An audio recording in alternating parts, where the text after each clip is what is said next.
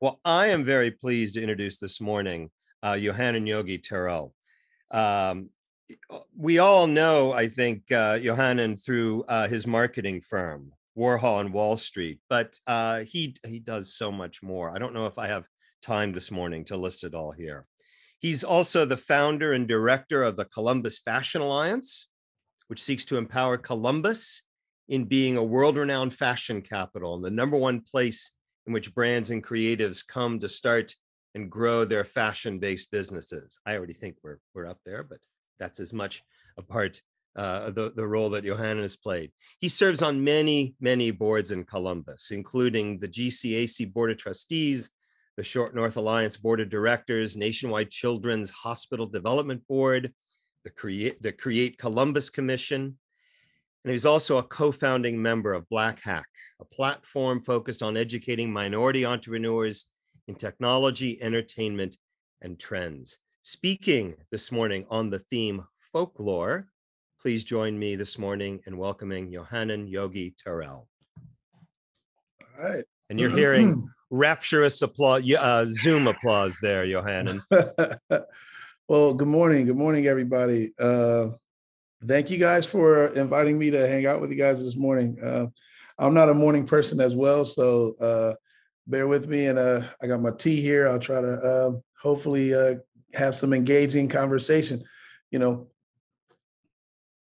I'm definitely more of a conversation type of person, so I'll try my best to keep the flow going. But I definitely look forward to having a conversation around this. As he mentioned, the topic is folklore. And so when I first heard about the topic, I was very curious about, just what is folklore and just understanding really, folklore through history and all of that. So I guess my chat this morning really is about just me diving into, what folklore is about, and hopefully have a little fruitful conversation with everyone about it, because I think it's pretty interesting. And when you think of folklore, you think, old tales and fairy tales and folk tales and things like that. But folklore is very much alive and well today. So yeah, let's do it. Let's dive into it. I wanted to start this off with telling you a story. I want to tell you guys, share a story with you guys that I think was, I always laugh at it when I tell this story, but it may or may not even really tie into this, but I'm going to tell it anyway. All right. So the story goes, I don't know if anybody's ever had the Carlos pizza. It's in Columbus, Ohio now, right? So anybody know about the Carlos? All right. So the Carlos pizza, I think it originally started in Wheeling, West Virginia, or in West Virginia. All I know is that my dad was from Wheeling, West Virginia, right? And so he would always, when we would go to visit my family in Wheeling, he would always stop by the Carlos pizza. And so the Carlos pizza it's different because the way they cook the pizza, it's like they bake the dough and the sauce, and then, when it comes out really hot, they put the cheese and the pepperoni on after they bring it out. So it just has this really like crispy crust, but the cheese and the pepperoni is like freshly melted. So so it's really good. It's just, they make it different. So it was always a treat for me and my dad, like when we would go to Wheeling to go to DeCarlo's Pizza and get the pizza. So, it was one of those, days where my dad was like, we're going to go to Wheeling. I see Ray George, he's from Wheeling. Okay, so Ray knows about DeCarlo's. So we go to DeCarlo's, and my dad, and we were poor too. So like growing up, we didn't have a lot of money. So my dad, we would wait to eat until we got to Wheeling so we could go to DeCarlo's and eat this pizza. So we get into DeCarlo's, right? And we're all super excited. My dad's like, you ready? And I'm like, yeah, let's go. So we go to DeCarlo's, we order like 6 slices of DeCarlo's pizza, because they give it to you like 2, 4, 6, 8. You can get it in different sizes. So we get a DeCarlo's pizza and it comes out fresh and hot. My dad looks at me. He goes, go over there to the station and put some hot peppers on it and some, Parmesan cheese and oregano and stuff. So, most pizza shops, they had that little area where the napkins are and the shakers and whatnot. So, he gives me this task and I grab the box and I'm like, all right. Now I had to be about let me see, I was about probably like 10 around this time. So, I was still pretty young.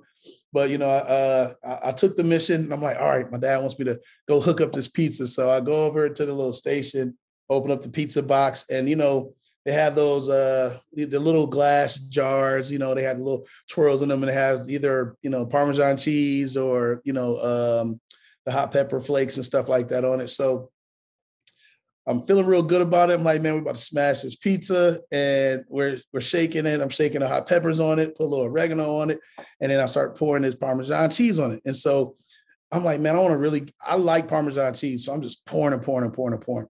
And in my mind, I'm like, this Parmesan cheese, this pizza is so hot.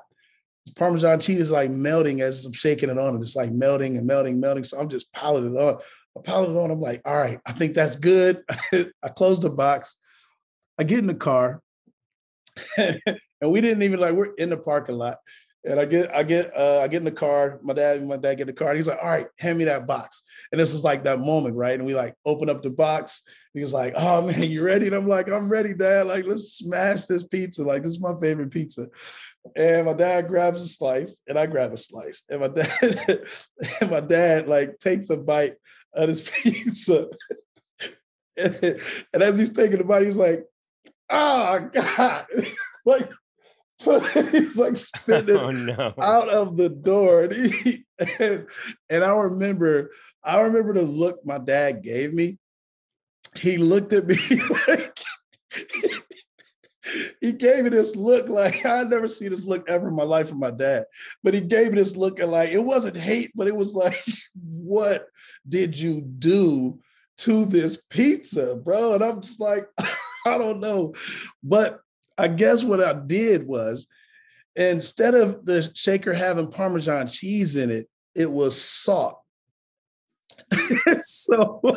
so this whole time, I'm thinking that the Parmesan cheese was melting fast on the pizza because it kept disappearing. It was salt.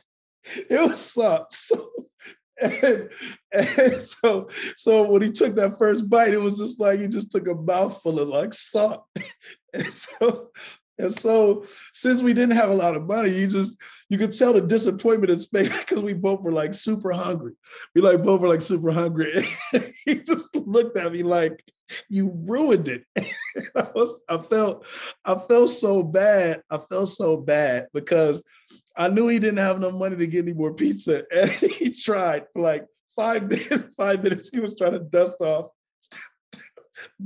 the slices. He was trying to dust off the slices and he would try to bite it, and he was like, ah. And he just closed the box. And he threw it away. And he didn't speak to me. He didn't speak to me for he didn't speak to me for a good hour or so. He was just quiet. And I never felt so bad. I was my dad was disappointed. And I always my dad was my idol. So I was always looked up to him. So I felt really bad because I had just ruined dinner, and I taken on this challenge. But every time I tell that story, I feel man, I laugh myself into tears because it's just so funny. And just the way his face looked. I wish I could show a picture of that. I wish I'd have took a picture that time, but he was so disappointed. And so,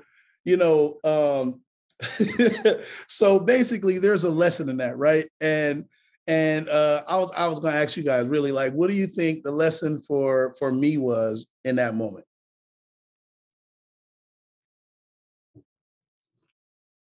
Anybody? There's a lesson in there somewhere, right? I'll say here's one. Looks can be deceiving, you know what I mean?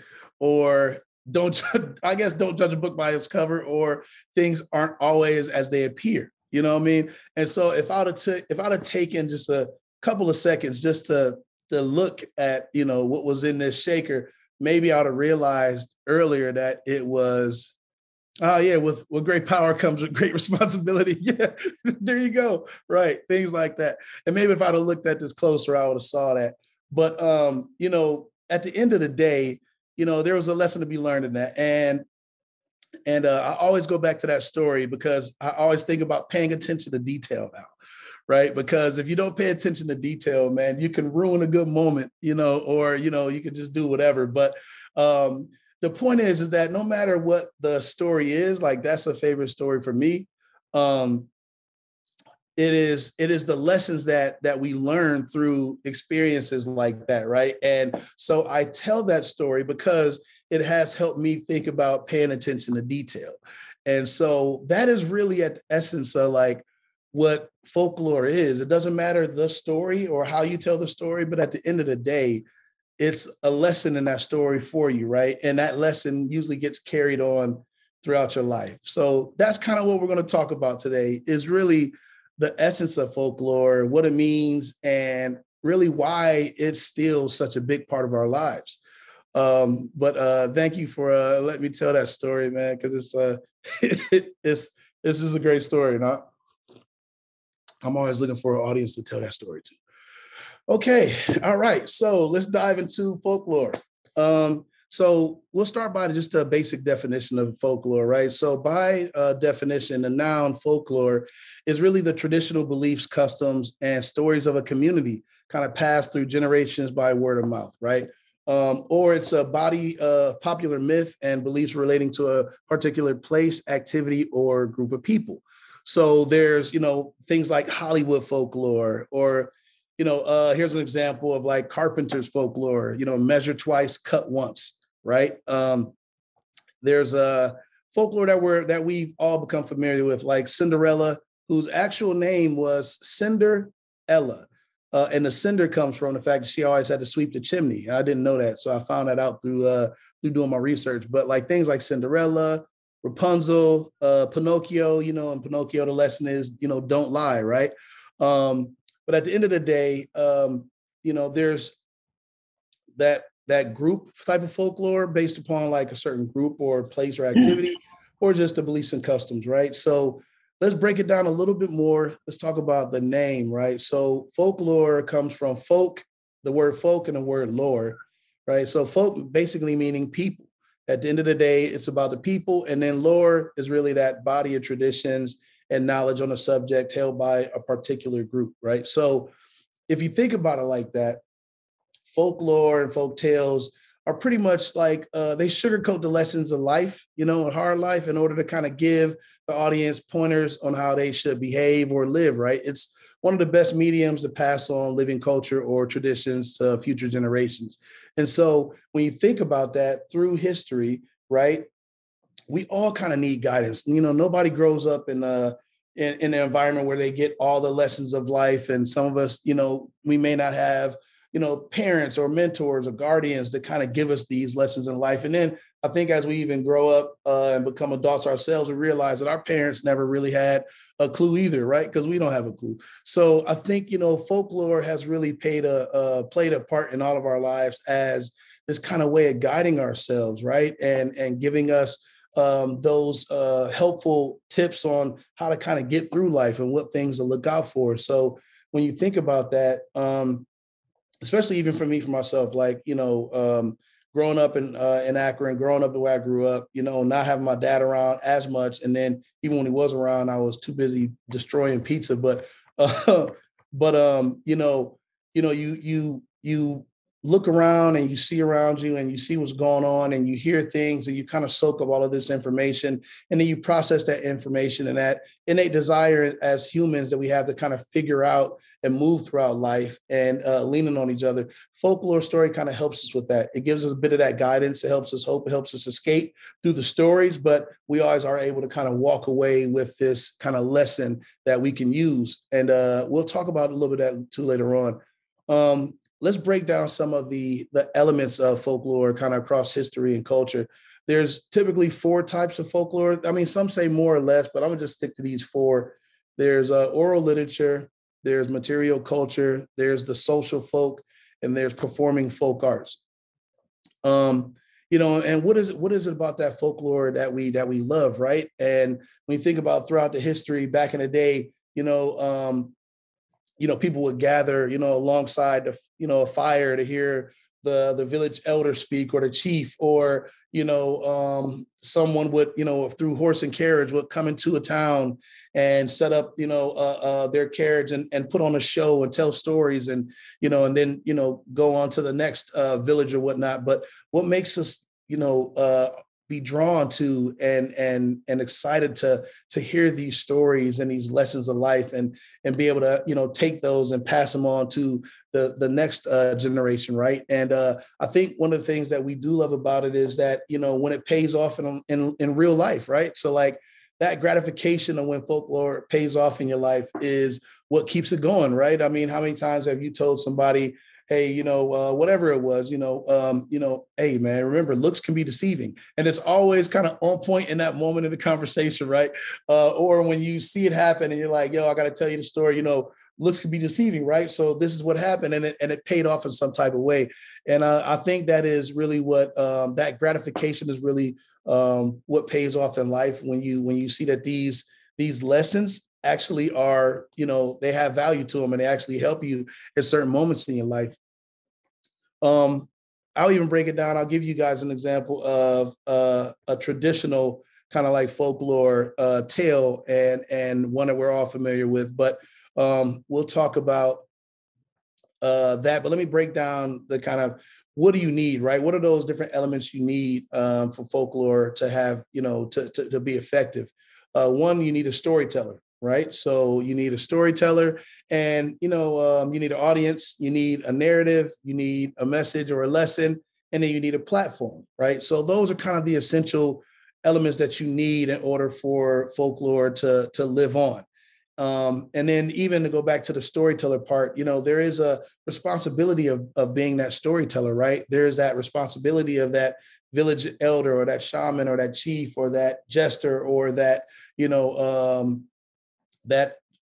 storyteller of the village, to make sure that they are, telling the right story the right way, making sure that they're, expressing the lesson of it, that people are able to kind of take that lesson and move on. So there is a responsibility of the storyteller, usually as somebody that's highly respected or regarded in a community, and there's a responsibility of that as they pass it down from generation to generation. So knowing those basic elements of folklore, let's talk about another example, right? So I kind of gave my example of my story about my dad, but we'll go back to it's like mid-century. So, how many of us know about like the Pied Piper, right? So everybody know about the Pied Piper? Right. So Pied Piper, it originated from, let me see, Hamelin, Germany during the Middle Ages. And as the story goes, and this actually ties into a real story. What I've discovered is that there really was a rat pop problem in Hamelin, Germany during the mid-century. And so this story is kind of birthed out of that. But as the story goes, there was a town struggling with a rat infestation, and they were really, desperate for relief. And comes along this Pied Piper, and Pied meant like basically like the outfit that they wore was like colorful, and they wore these kind of colors, almost like a uniform. So this Pied Piper, comes in, and he's like, I can get rid of the rats for you. And so the Pied Piper comes in, and he does his thing, and he gets the rats out of town. But then, the people of the town of Hamelin didn't pay him as they had promised, right? And so he's like, okay, well, if you're not going to pay me my money, I'll figure out something. I'll be back. And next thing you know, he comes back, and he leads all of the children away from the town as well. And so the town loses all the children. And what is the lesson in that? The lesson is you got to pay the man. You got to pay your bills, baby. Somebody does a job for you, you got to pay them. Or it might turn on you at some point. So that is a kind of a traditional story that dates all the way back to the mid-century. And then a little side note on that, R. Kelly used to call himself the Pied Piper of R&B, which if you just think about that for a little bit, it's kind of funny. It's like, who calls himself that and then doesn't think that at some point, life is going to catch up with you. There's a lesson in that one too, huh? Don't call yourself the Pied Piper R&B. I wonder if that came up in court too. I wonder if like the judge at some point said, "Hey, you know, called yourself the Pied Piper of R&B. Like, what is that about?" But anyway, changes in content, but the lessons are still the same, right? So now let's talk about folklore, kind of like now and in the future, right? So um, folklore has always been popular, but it didn't really see a strong growth or increase until really the latest, couple of centuries, right around the 1900s, and even more now. It's probably thriving as strong as ever these days, but it wasn't as popular as before, and I think that was just because of the platform. So, like I said, you need a storyteller, audience, a narrative, a message, and a lesson. But then you also need a platform. So I think nowadays, when we talk about folklore now, it has become more and more popular, and more present is because we have stronger platforms to tell these stories on, where before you had to wait until it was story time by the fire, or if you got a hold of a book, you got to kind of read some of these things, where now we have television and radio and now social media. And so it's really blown up over the past generation, and we have more platforms that can reach more people. We have global connectivity, and that kind of has changed the game. And so now, it has taken a different shape. It's not so much the fairy tales of old, right? What we traditionally think about folklore, we think about those Rapunzels and Pinocchios and the Grimm brothers and things like that. But now it's really the quotes, the memes, the imagery, right? It's the impact. It's really the things that we talk about, the way that we talk about things today, right? And that's what's interesting about it is when you start to look at today, how we communicate, right? And again, this is about the people. So, folklore isn't exactly, like I said, it's not what you read in books. It's really, what are we talking about as people now, right? And how are we sharing messages with each other now? So when you think about that, there's probably more lessons and stories and tales told, I mean, by the second these days. So folklore is like really, really thriving. And when I think about like memes, I watched a whole TED talk on how memes are really today's folklore, and how images and social media, if we think about even the last couple of years, what are some of the things that we see prevalent in the way that we communicate, right? There will, there's like the moments of wokeness. There is the language of the 80s that and the 90s that really, stood out. There was the introduction of new platforms, and then, those pioneers on those platforms, when you look at the first time like Vines started to come out and people started creating content on Vines. And now, there's Reels and TikTok and things like that. But we cannot wait to take hours to upload a video just to prove a point or to tell a story these days. So now you have this abundance of folklore that is our version of our folklore that we kind of spread today, all over the world. So really, it has taken a different shape as we know it. And then when you think about, going into the future, the younger generations, right? And we were the younger generation at some point. And I know I grew up in the hip hop generation. So for me and, my mom or my parents or my elders, it was a definite like break in between, how we communicated with each other. And so when you think about even our younger generations, millennials, Gen Zs, things like that, there's this, kind of unraveling of that traditional sense, right? There's this, instead of the fire now, it's, we're gathering around apps, right? And so when you think about the audiences, this, there's so many different audiences now, right? So, I mean, if you look at Facebook groups, you look at Twitter groups, there's so many ways for you to kind of get tapped into a group that shares the same values and beliefs as you, right? And within those, subgroups, you're able to kind of share knowledge with each other and share this folklore with each other. And so it's almost nowadays you're able to really tap into a very niche group and audience to share those stories with you. And there's sides to that too, right? So like social media definitely helps us share those stories and customs. But there's also the other side, right? With misinformation and these algorithms, even pushing like negative storylines that are impacting really our culture. And we're going to tap on that a little bit later. But social media definitely is shifting in the way that we think about folklore and the way that we share folklore. And it's also gotten to the point where it's starting to manipulate movement and people through folklore. And I didn't really realize that until we started kind of diving deep into this, is that, when from a traditional sense, folklore, it was one audience, one speaker, telling a story. And there was two sides of that too. So like Bruce has said, the Irish potato famine, things like that. There was always a dark side of folklore. There's different sides of it. But, what we're seeing now is how social media, which I find hugely interesting, because I remember I worked for Radio One, and I think Tim's on here too. What's up, Tim? I worked for Radio One, and I remember when we were working for Radio One, I was a social media kind of content editor, and I used to create content all the time.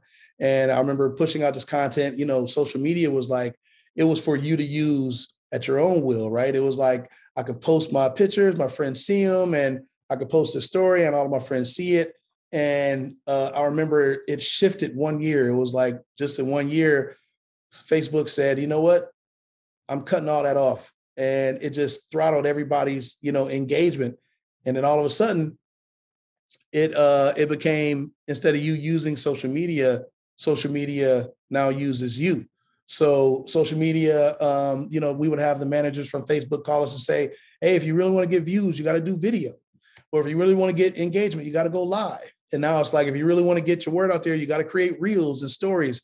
And so we've seen this kind of, weird shift where social media has become more about social manipulation. And it uses things like folklore to change behaviors. And I think this is where, it's getting really interesting on how we have to, we talk about that responsibility of folklore. We have to, as humans, we have to make sure that we are protecting those lessons, that we're protecting the way that folklore is spread, because it can have very negative impacts if not protected, if not done right.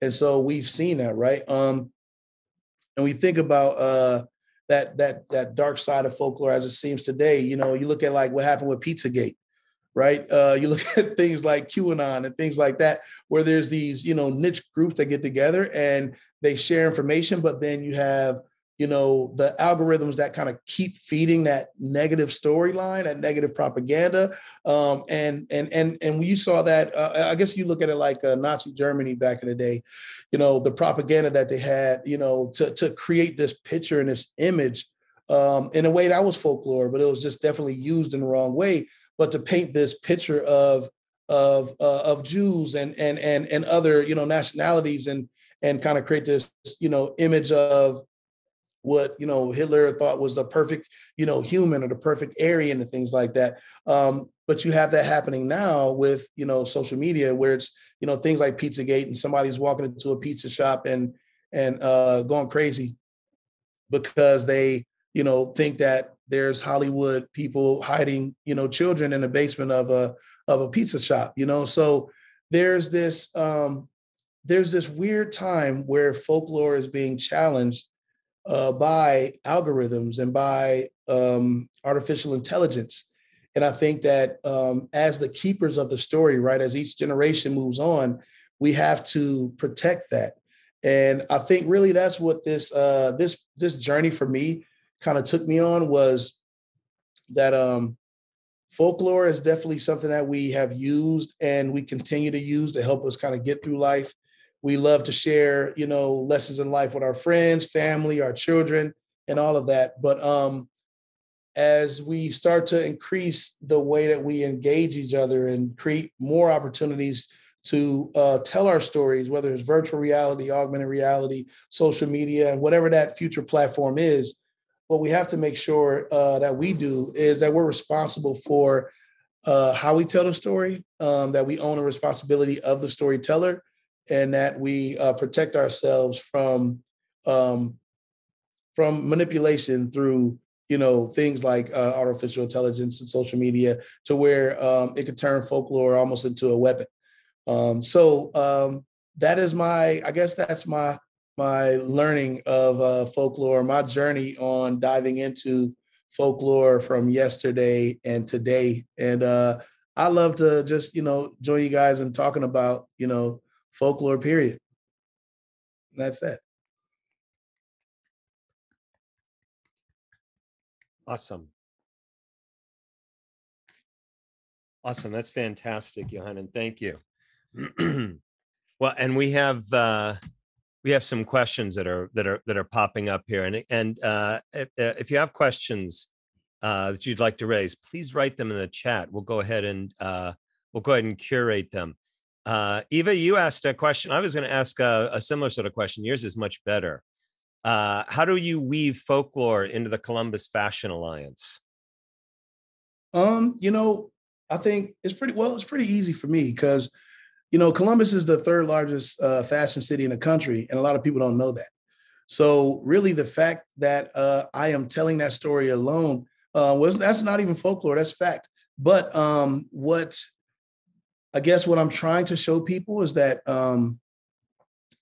you can use fashion in order to kind of create opportunities for people here in Columbus, Ohio. And so when you have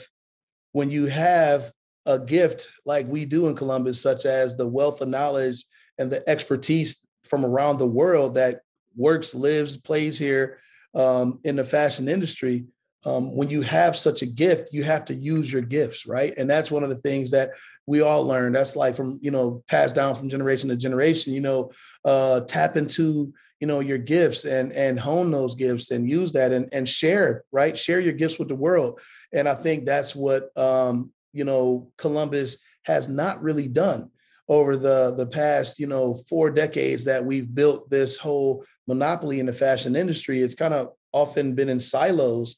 And so our job now is to take that information and that knowledge of the fashion industry and bring it down to the community and weave it into the fabric of our city, no pun intended, but to really bring that knowledge base into our community, because it could create so much opportunity for people. We just did a documentary with through a program we did last summer with 15 young high school students. And our question is, what can happen when you teach these young individuals, all about the industry that they already influence and that they, are consumers of and highly sought after consumers. What if you could teach them everything that happens before it even hits the rack? And you couldn't do that in many other cities, but you can do that here in Columbus. So that is really how folklore ties into that. When you have a gift, share it. It could create more opportunity for people. Donna, a few minutes ago, about 10 minutes ago, you put something here in the chat that said, we have all of those elements, but without the lessons. Donna, were you talking specifically like about memes and social media, that sort of things? I thought this was a really profound observation.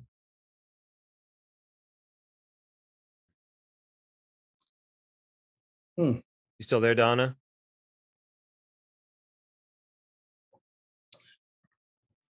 Maybe Donna. Yeah, I'm sorry. I'm in my car. No, I understand.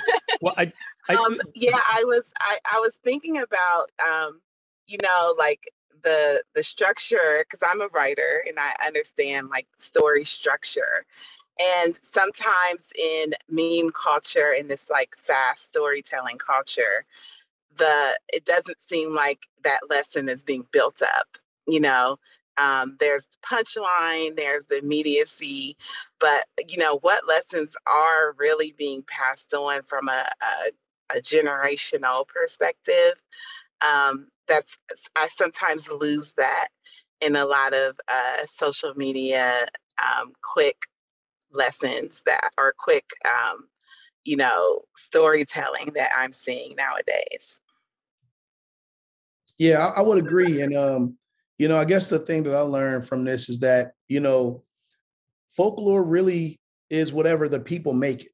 So it may change, it may change in how it's done and the structure that we assume it should take, but it's really at the end of the day, it's the common people's way of sharing information. So when I think about that, I look at like, those videos that people share all the time, like instant karma videos. You see them all the time on like on ridiculousness and on, certain, TV shows, but like those are 6-second lessons in life about instant karma, right? It's like, don't be an asshole, or look where you're going, things like that. So like, there's ways that we're still sharing these, but they're much more visual nowadays, right? They're not as, it might not be as much speaking per se. But even in that quick 6-second video, there's something to walk away from that. You can see that and like, man, you got to look where you're going, bro. And and that is and therefore the lesson. Well, so Yohannan, I was going to ask a slightly, I guess, perpendicular question to this. So, we were talking about, well, you said that folklore is thriving, and you were talking specifically about, meme culture, for instance, and social media. Do you think we're overstoried? Do you think there are too many stories today? That's a good question. You know what? I think I don't think so, because I think stories are much more like, again, there's audiences for each story right now. I mean, there's a lot of stories, there's a lot of input, but then also at the same time, we have a shorter attention span. So I feel like you almost need more and more content because you forgot about the last one like 20 seconds ago. So, I think we are short of rich stories, right? We're short of that. And I mean, there's books and things like that.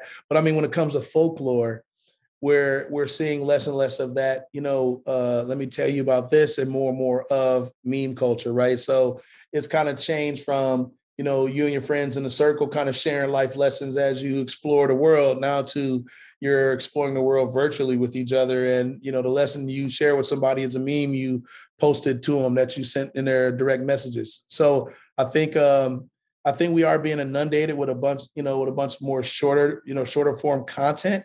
But I don't know if we're overstoried per se. We probably could use some. Donna had also written a question. I'll just read what she wrote here. The responsibility of the storyteller is very important. Can you talk about responsibility in telling stories in marketing? Yeah. I think obviously with marketing, there's a much more responsibility in telling the story right. And I think, marketing has changed too, in a way, right? And I think you have to be a little bit more authentic in marketing nowadays. Back in the day, and there's still, when you look at marketing and branding, you still have the kind of fantastic, commercials and all of that. But I think because we live in a much more social driven world, that marketing now, you have to be a lot more authentic and a lot more transparent to really, get your point across. And you should, I think people kind of see behind the veil, before, where you could, you could talk about, like, for instance, soda. Soda was really easy to market back in the day when you didn't know what was in it. And so, like, back in the day, it was like, it's magical elixir, it tickles your tongue, what I'm saying? It's like, true. Right. You're like, yeah, I'm gonna drink this stuff. And now it's like, people know, like, there's a ton of sugar in that stuff. So like, so now in marketing, you have to be, a little bit more authentic. And the storyteller, the responsibility of the storyteller is very important, because I still have to, get you to like this product, but I have to do it with being more authentic and more transparent about the product, and still find where the connection is at, whether that's nostalgia or novelty or whatever. But I think there still is definitely a responsibility of storyteller in marketing, for sure. I loved your evocation of like village elders and sort of the place of the storyteller in the community. Do we have such storytellers in CBUS? Do we have village elders? Maybe that's you, sir. Well, yeah, I mean, man, I'm 44 now, so I guess so. I'm getting up there. I guess so. But I think so. I think there are. I mean, I think there's always that, either a patriarch or matriarch of the family or uncle or a good friend or just somebody who's wise, who has the wisdom. And that could even be in young people who've experienced a lot. And somebody feels like David Staley fits that role as well. So so we all are still the elder part, especially. Yeah. I think I think we definitely don't have as many. Well, I guess in that traditional sense of the gathering around, to kind of hear that person speak. But we do. I mean, when you think about, you got YouTube influencers, right, who get millions of people to tune in every time they go live. That's a modern version of gathering around a fire, right? It's like I get a notification, such and such going live now, bop, and then I'm watching something endlessly for like 10 minutes. And I don't know if there's going to be a lesson in that or not, but we definitely have gathered around many fires through things like social media these days. So it may not be that former, but it still happens. I love that. I love that evocation. And I love talking stories. And I think that one of the things we can walk away from is this. This is certainly something that we try to have every month with Creative Mornings. Maybe we need to start marketing that. This is your monthly storytelling, monthly storytelling fix. It is. It really is. I mean, that's what I thought about it. I mean, Creative Mornings to me is a time for everybody to kind of gather and to talk about something interesting, learn something, and kind of walk away inspired, right? So from the Creative Mornings I've seen and been to, that's what I took away from it. And that's why I think they're great, because they are opportunities for people to gather around. And it's not so much about me. It's really about the story. It's about the conversation that we're having. So I think when you ask about, are those platforms happening? It's happening right now, Well, Yohannan, thank you very, very much. This was just fantastic, and I will never think about pizza the same way again. So make sure y'all check the shakers, bro. Like check the shakers before you sprinkle on your pizza for sure.